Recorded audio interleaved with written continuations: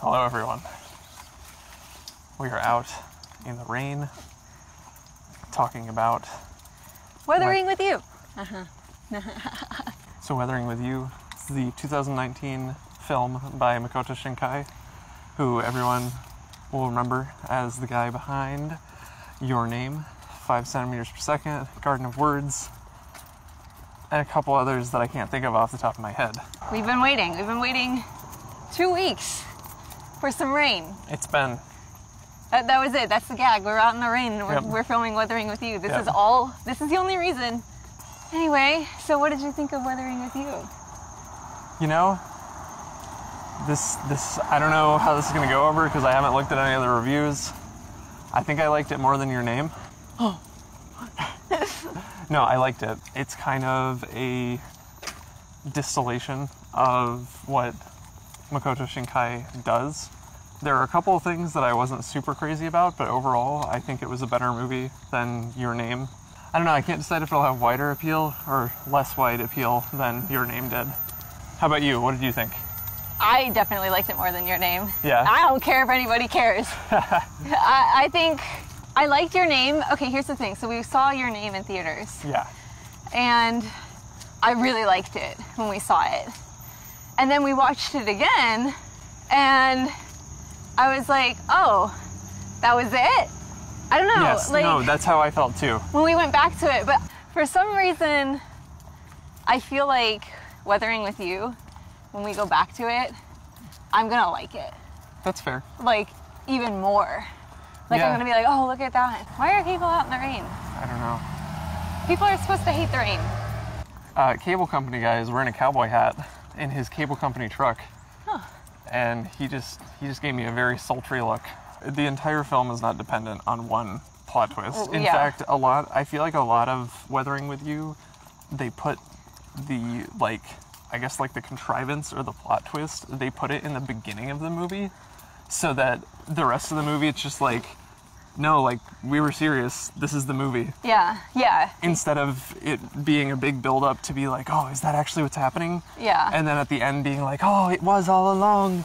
That was the movie. Instead, in the first 20 minutes or so, it's like, this is it. This is the movie. I think I can't think of any problems I really had with it other than we definitely, when we started watching it, we were both like, all right, Yeah. is this going to be just another montage movie? Yes. Because, Your Name comes with a lot of montages. So in the bonus material, there is some stuff with the director talking about how the music in the film by the rock group Radwimps is intrinsic to the movie, just like it was with Your Name, where he was designing a lot of the scenes with those songs that they had written for him in mind. But I gotta say, I think this kind of, not compounded, this drove home for me. I'm not super crazy about big emotional scenes happening with vocal music. It's just a stylistic thing. I'm sure some people love it. I'm sure some people, it's they are indifferent to it. It's the thing that they love about these movies. But for me, it's just kind of the dog poop. I will say, after we watched the bonus material and saw how they translated it and then actually listened to the lyric, it's not what it says. No. And for me, that's kind of translation work is completely subjective. And so you're not going to get the same people saying the same thing every time. Right. But you ask 5 different people to translate something, and they're all 5 going to give you something different. Speaking of that, do you want to talk about the special features at all?